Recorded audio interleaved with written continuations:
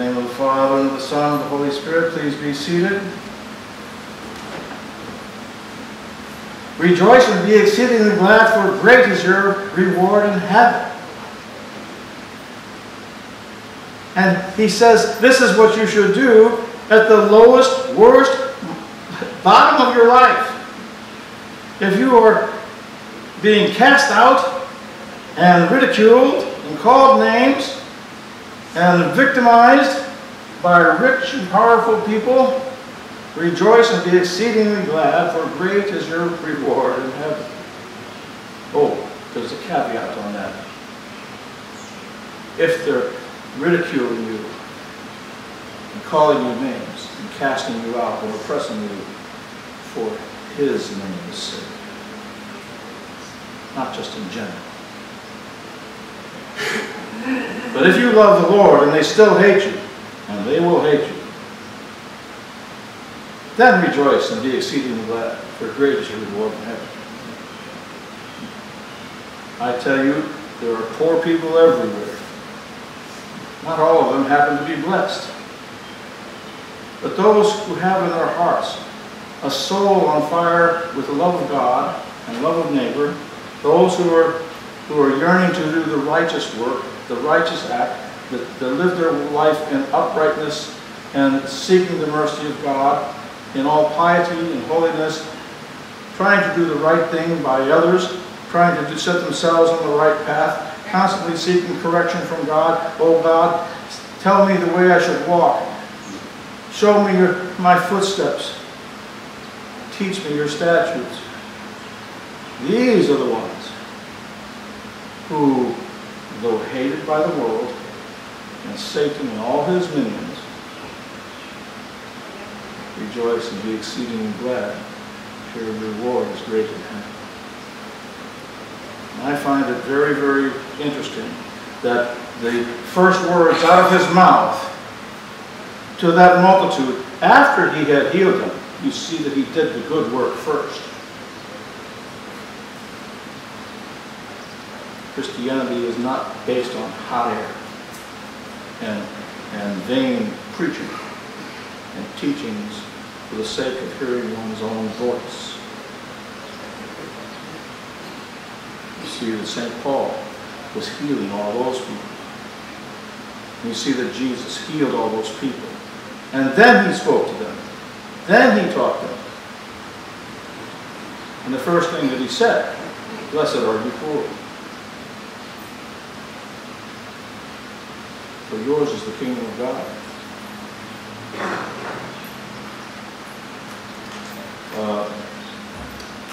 I'm not the brightest bulb in the string, but when Jesus says something like that, I'm listening. When the first thing out of his mouth is, blessed are you poor. And when you see that the first thing that he did coming down from the mountain, when he talked to called his disciples, and then he healed all those people from everywhere. He didn't say, well, who's your mother? Who's your father? Let's see, all you ones who are Jews and righteous over here. All you other ones, I'll go over there. No, he healed them all. Indiscriminate healing. How about it? Without bias, without prejudice, without preconceived ideas, just with pure love for human beings. Out of compassion for human beings. They didn't ask them any questions, no qualifying, no rituals to enact before they received this. No formalities whatsoever. They came to him in earnest. They wanted to touch him.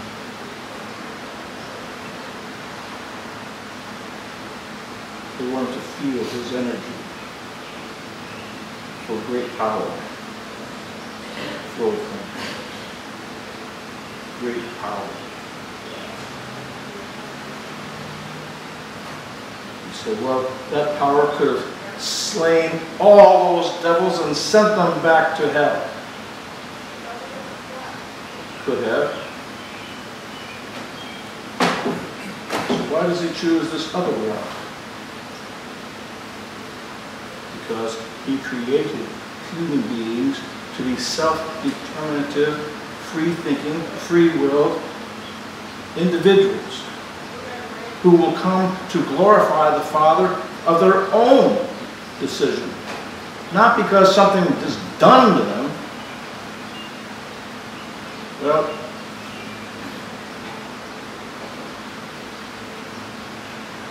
it's true.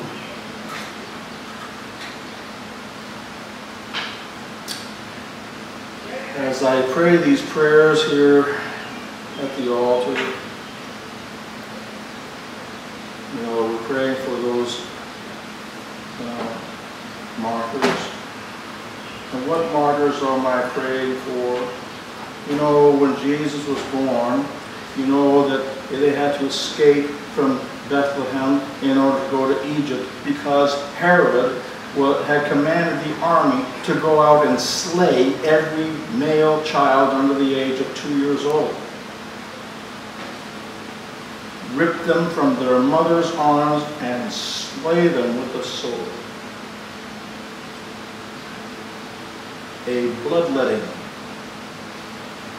a feast of evil, a worship service to Baal, the blood cult, seeking to make the Son of God a sacrifice to Satan. Didn't work, did it? But all of those who were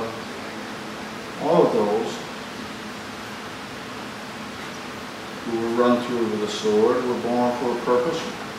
And you say, was that the purpose? Was to be slain and sacrificed to Baal in contrast to the birth of the Holy Son of God? It appears so. What about all those people that were the Jews that were called out and slain and burned in the furnaces of Auschwitz, Bergen-Belsen, Dachau? What about them? Is their purpose to simply offer their blood at the hands of Satan?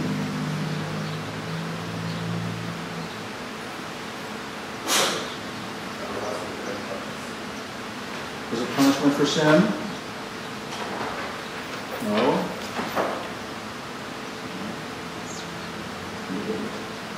It's a punishment for sin?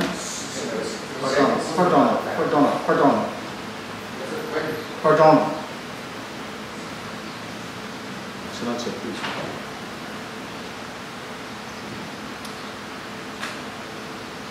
What about the 18 million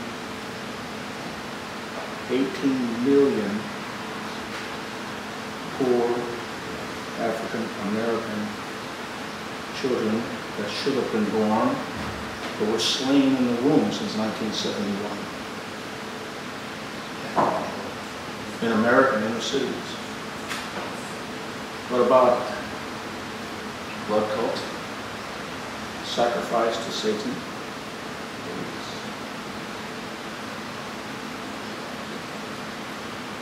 And now, after 50 years of fervent prayer of Christians, fervently praying that God would intervene, he said, well, it's your business, it's your laws, and it's your courts, and it's your people. You want my mercy, and yet you're sacrificing your own children to Satan? Is that what you're paying for? My mercy? Because you're continuing to allow this murder to happen in my midst, in my sight, the same as they did to the 2-year-olds and under, the babies in Bethlehem, and all of Judea, not just Bethlehem, all of them.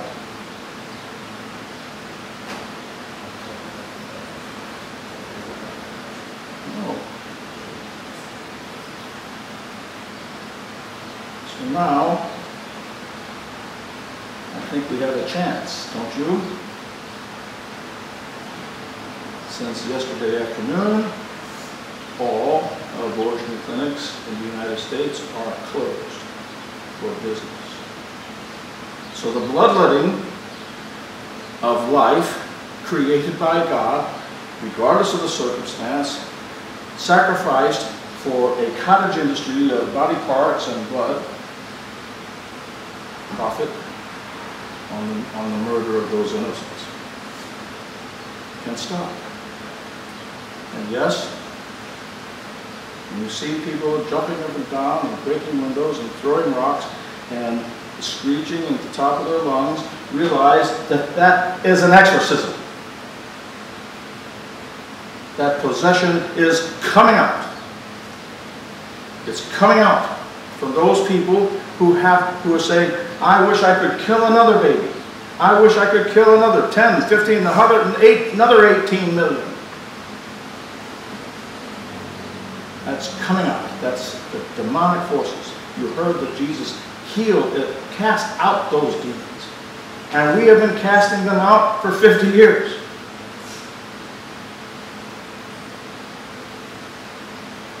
Years. Now, hopefully they're out. You know what it is about demons. Once they are expelled, they hang around, looking for something else to go torment.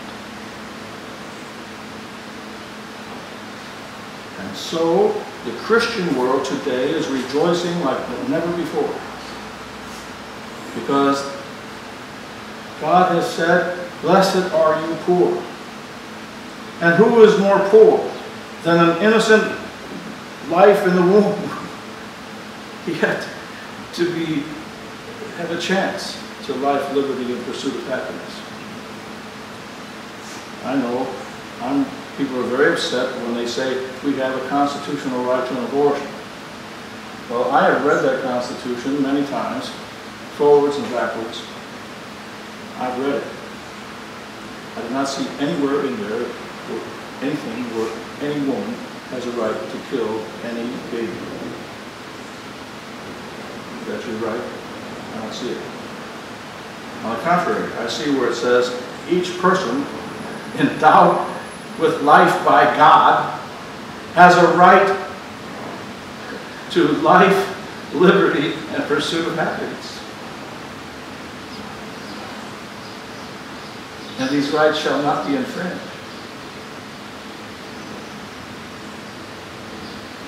I take it a step further, and I can clearly see, and this is not politics, not preaching politics from this pulpit. I can clearly see, however, a satanic attack on a whole population of people. A whole population of people.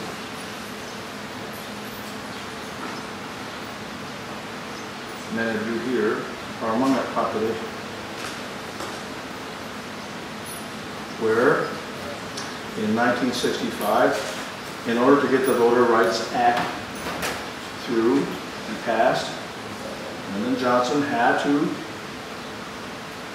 enact a program called the Great Society, whereby all the African American poor people in America were brought into, like the Indians on the reservations, they were brought right downtown in the center of everything, in every city in the country. And they were made, and gave them free food, free housing, free medical, and trapped them right there in dependency. And of course they quickly drafted the men and sent them off to Vietnam. When they came back, they couldn't live with their own wives, they couldn't live with their own children, and they had not been able to do so. A complete attack on the family unit of that population. Couple that with that, it is a targeted, this whole thing about killing of unborns. was targeted at that population of poor Black Americans. The person who set it up was an avowed racist who hated Black people. Margaret Sanger, heard of her? This satanic priesthood, priestess of the occult, who set up this whole abortion on demand thing to target the population. So when you see that this is now done, thankfully, gratefully, after prayers for 50 years by righteous and well-intended Christians, and now maybe turn the page on this, not just for this particular issue, but for the whole idea of bring the Indians off the reservation, bring the African Americans out of the projects, and empowerment of people through knowledge and self-determination and freedom from this tyranny and all the traps. This is my prayer. And Jesus says, "Blessed are the poor, for the kingdom of God is yours." I hear that, and it resonates deeply within me. So much so that I personally have kind of devoted my life to this purpose. Now we have a chance at true empowerment.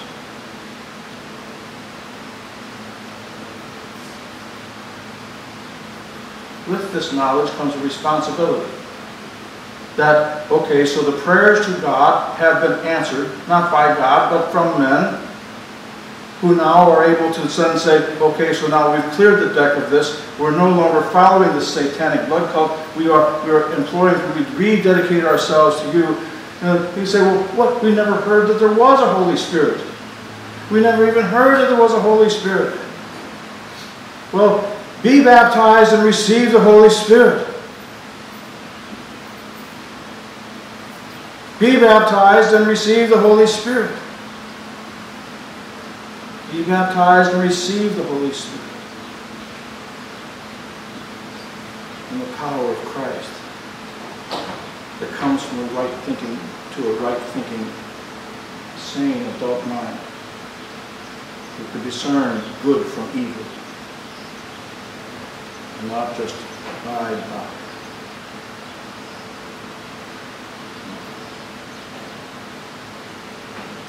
The true power that comes from this faith is a power that heals them all. Indiscriminate healing, indiscriminate love, indiscriminate honor of all life, and undoes all the sins of men against men. You see it? You see the power of this gospel? You see how it can actualize you personally into an eternal being of great power, with great humility, with abundance of grace. St. Paul was an ordinary guy. He was born, his father was a tent maker. He was a tent maker. Handkerchiefs, cloths that would come to touch a handkerchief and be healed from it because of their belief. It was not magic. And this is what we're talking about here. The same power that was for those early Corinthians is the same power that's available for you in the short note.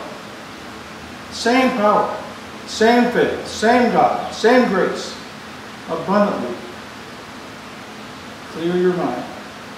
The hateful things that say, yes, we want the right to kill, we want the right to maim, we want the right to let blood act indiscriminately, rather than to say, let us rejoice in the life that God has given us, so that life can live abundantly, and that each person, in spite of their situation they're born into, can be able to pursue life and liberty and happiness.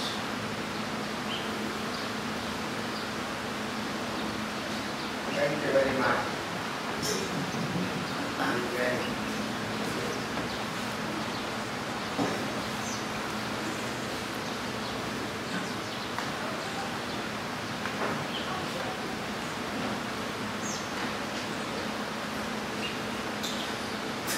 Okay. Okay.